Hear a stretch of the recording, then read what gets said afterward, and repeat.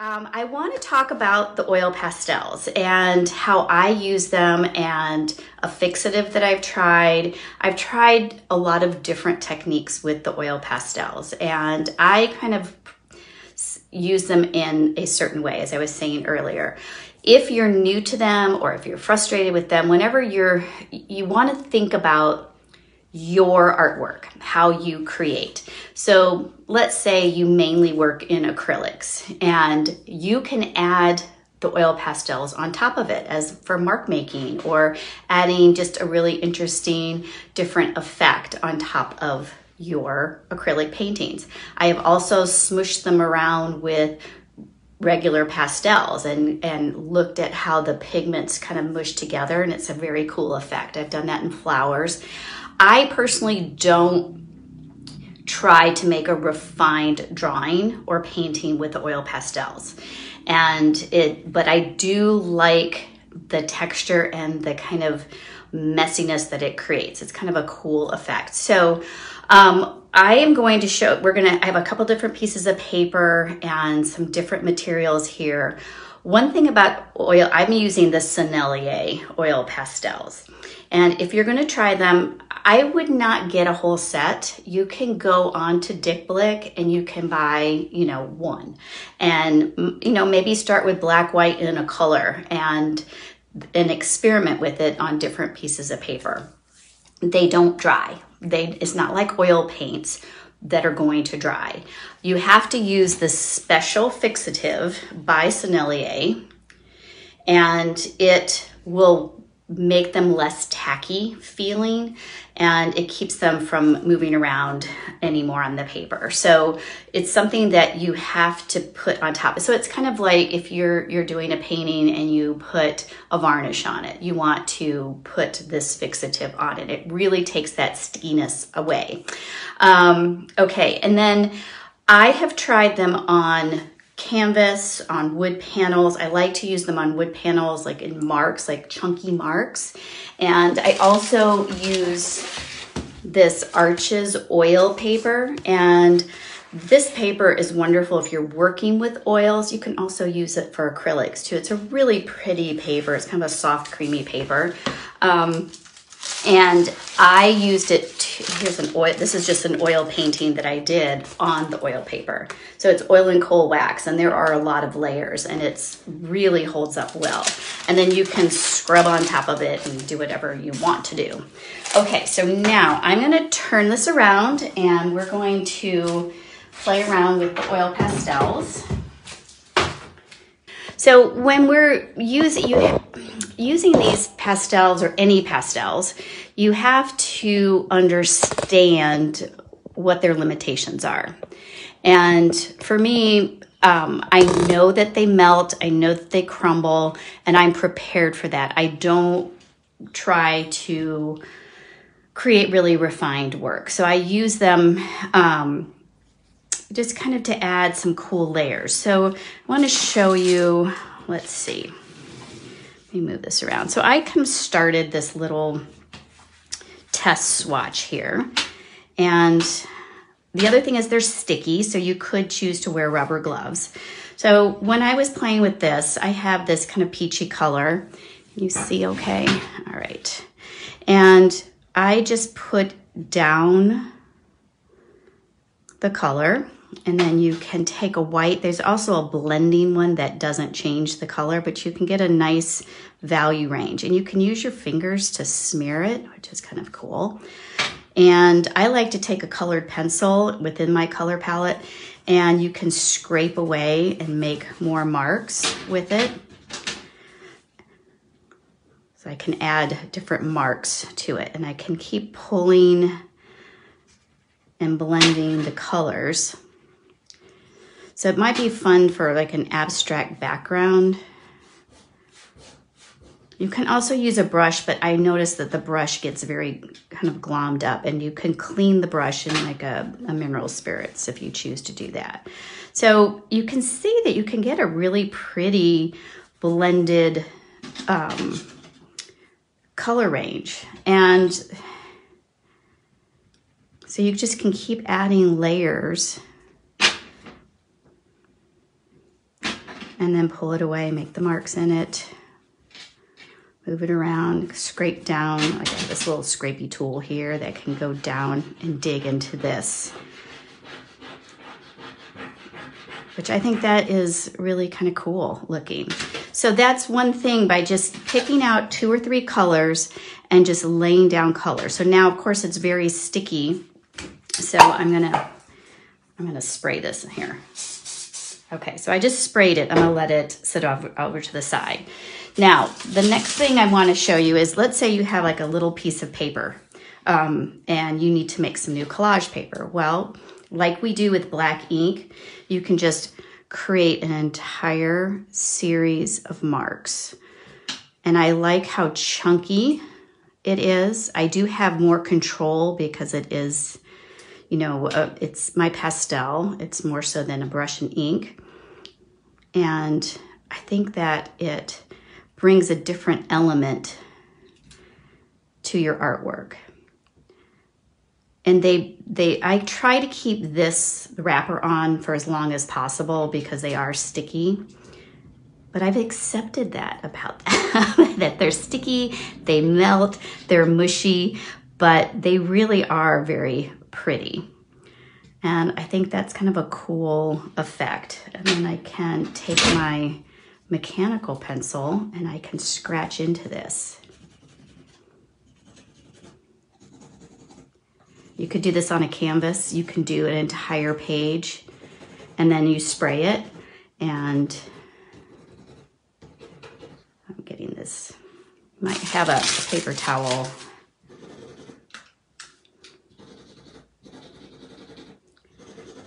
So now I have this graphite pencil and the marks that it made. So I think that's kind of interesting.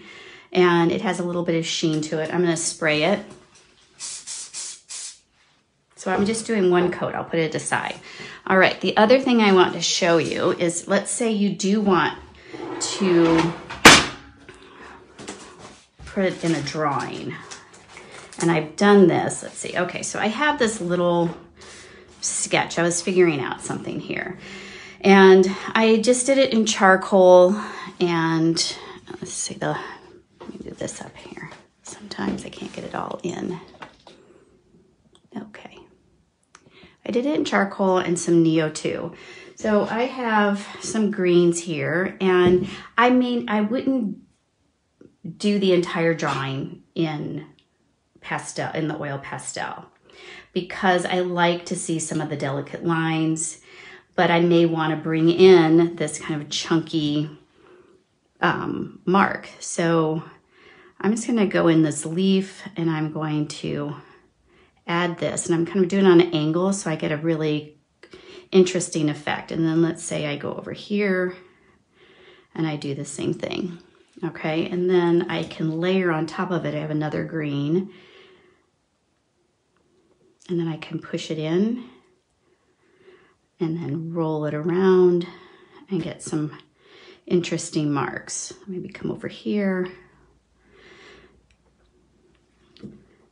And let's see, I have a little color pencil here, and I can cut into it if I want to make some lines, take some out and push it outside. I love doing that. I love taking the material here. The other thing too that I've tried, which I don't have it out today, is if you take a little bit of walnut oil, you can kind of melt it a little bit and move it around. Do you want to see that? I can get it real quick. Let's see what happens.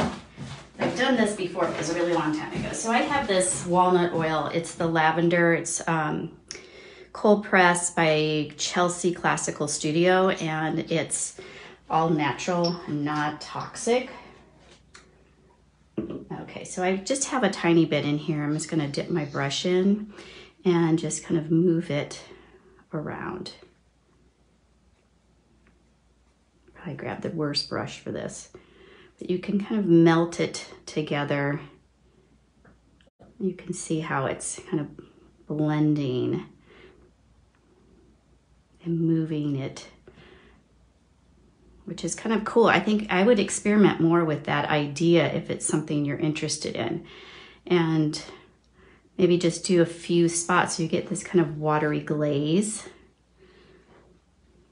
All right, so now let's see what happens when I add, let's see, I have a burnt sienna over here. Where's my burnt sienna? I just put a little bit on top of it and then move it in there. So this is how, you know, we can just develop our process by experimenting with the different materials. And by not buying a whole set, but just getting a few colors that work into our palette. Let's see.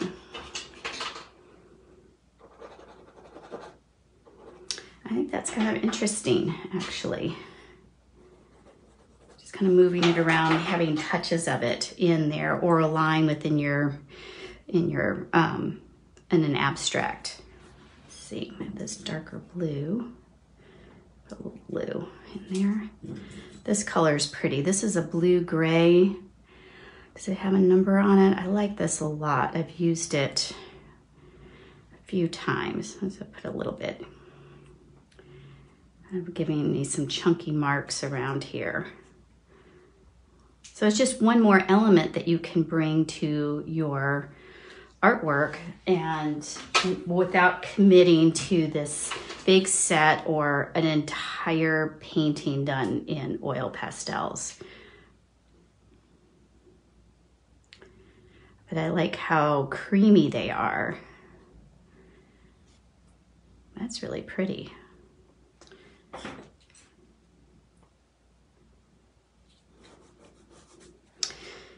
Okay, all right, so that, let's see. All right, I'm gonna move this over to the side. Now, this is what I'm gonna do. I wanna do a little mini collage. Let's see. It's gonna put this here.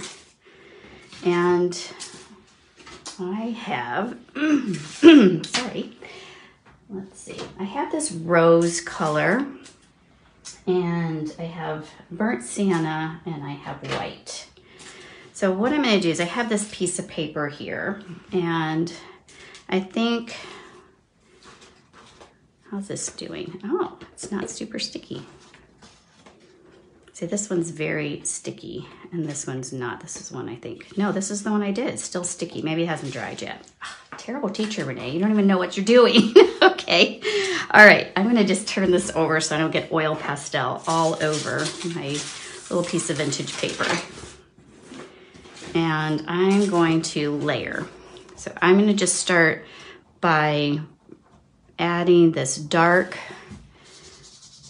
and I'm not going to cover the entire piece, but I want you to think about how it can be a background for you,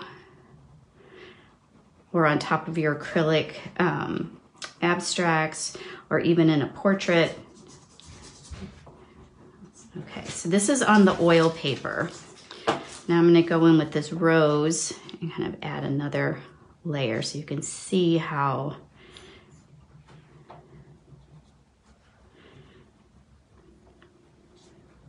and then I can take the white and I can soften it.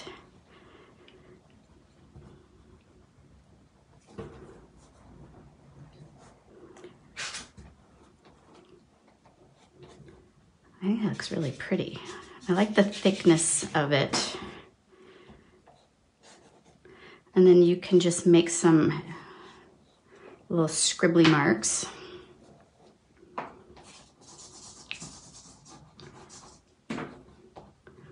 So I'm using this very limited palette. So I have burnt sienna and white, and it's a rose. I don't know what the name of it is. I am making a bit of a mess.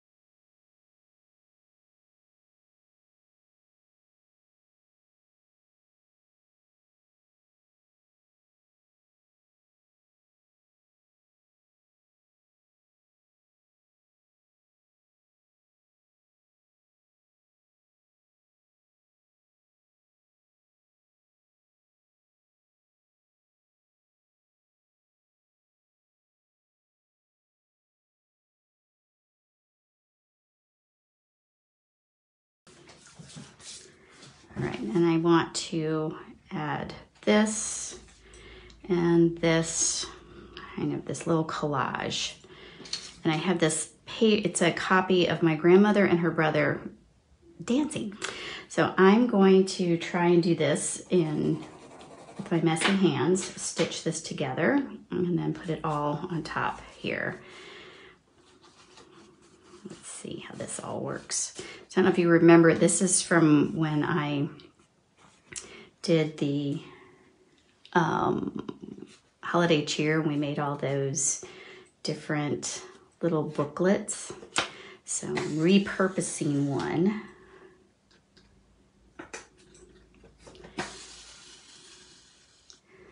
I won't stitch too long. And I have some like little fingerprints that are happening, but I like that. I think that looks pretty. Just have little smudges here and there.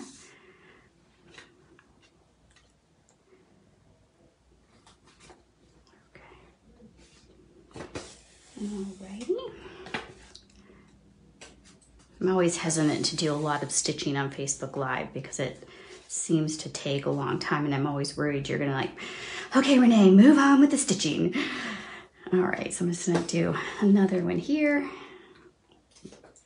But I need to add in, I have this little ticket that kind of works into my color palette that I'm gonna put into here. It's like the, and I kind of think of like the ticket to the dance or something. All right.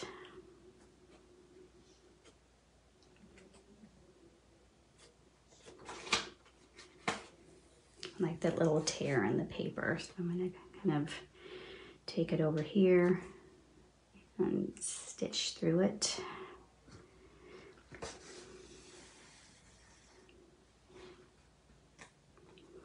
So when you're experimenting, and experiment with intention.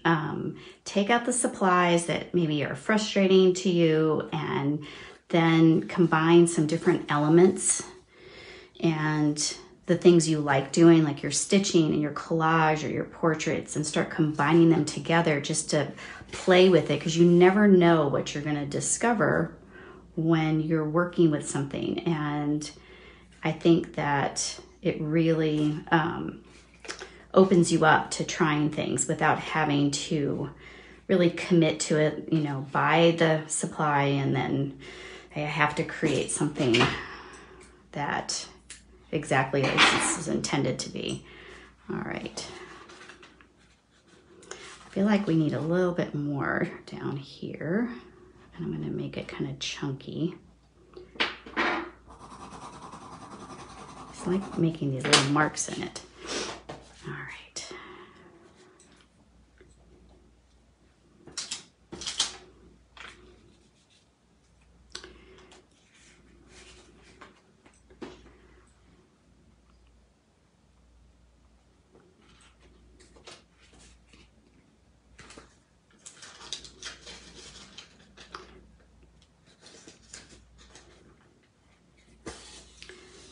One little stitch right here, and then one stitch down here. There's a little signature there. That was my grandmother's. I have the original picture. It's just so sweet. I want to have it framed because it was taken out of a photo album, so it still has like this black paper on the bottom that I think is really pretty, the way it's torn and her little signature. All right, so I'm gonna cut this like so. All right, then it's gonna bring in a little bit of connecting the two. Kind of wish I did the tape on it, but I didn't. So I must accept that I didn't do it. All right. Oh, I got my trusty stapler out. You know how I like to use that. Maybe it needs to be right in the middle. Okay.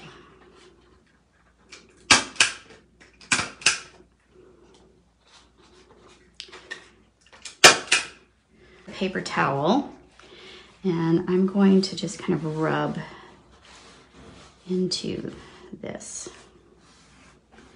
to clean up my edges a little bit.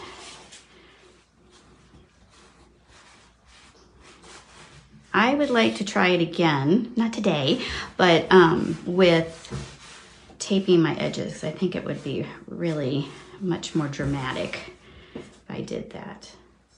Put this.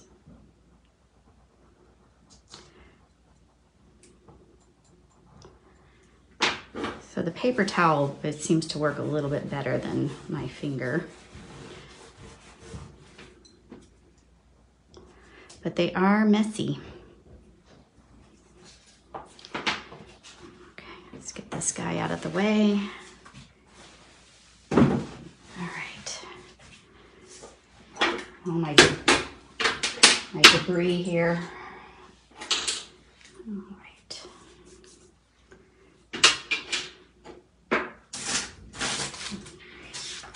All right. I kind of think that's fun. So, you know, I think it's, you know, up to you to think about how you would use them and give them a try in your artwork, but do create like you normally create. And, you know, I like doing these layered collages with stitching and adding the marks.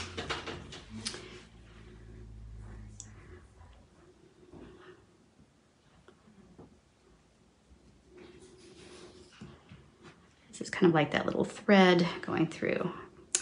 I do like it. I think it's kind of fun. So then I've got pastel over everything. All right, so these are the little pieces, and I'll spray this too.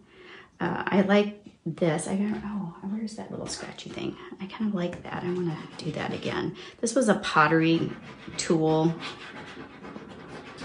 that I bought when I was taking my little pottery class. It's all glommed up, but that's okay. It makes it better. All right, so I will just spray that, and then I have this one that has been sprayed, and it is much drier now. It's not as tacky, and I really like this, how that all came out with the black and the graphite pencil. All right, so I'm gonna flip it over, and you can ask me any questions. I'll save this. And I think what I'll do is I'm going to put all links and everything and pictures and talk about it a little bit more in my blog post, and I'm gonna look for some other information too. If I can find any other tutorials I think you guys might like, I'll let you know if anything comes across my, in my search for this. But I think there's also other books out that talk about oil pastels. But I think that, you know, just don't limit yourself with the materials, and play with them. Get 3 colors and then experiment with it. All right, so let me flip you around. So thank you. Have a great rest of your Thursday.